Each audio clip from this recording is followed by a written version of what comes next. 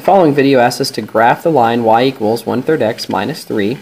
To do this, we're going to use the slope-intercept form of a line, which is y equals mx plus b, where m is the slope and b is the y-intercept. So, in this case, the slope is 1/3 and the y-intercept is -3.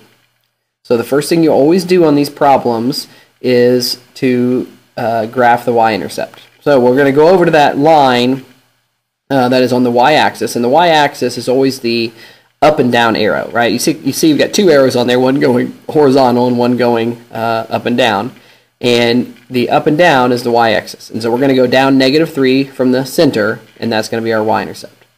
The slope, 1/3, is what we deal with next. And the slope is the rise over the run.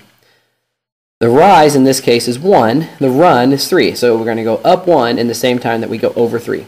So you go back to our y-intercept, and we're going to go up 1 and then to the right 3 and make a point. And then we're going to do that again, up 1 to the right 3.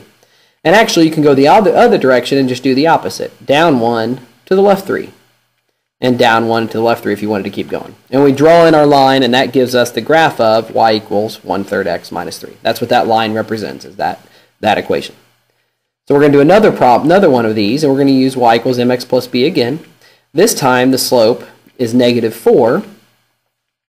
And whenever we have an integer, we always do -4 over 1, which you'll see in a second. And then our y-intercept is 5. So we're going to, when we do slope, it's always rise over run. And so we need to find a run. Well, anytime you got an integer, you just put it over 1. Okay, so we're first going to graph the y-intercept, which is 5. So we go to the y-axis again, and we make a mark where the y value is 5 on the y-axis.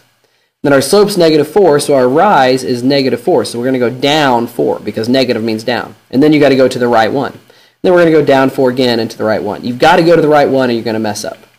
So we can draw a line between those 3 points, and that represents the graph of the line y equals -4x plus 5.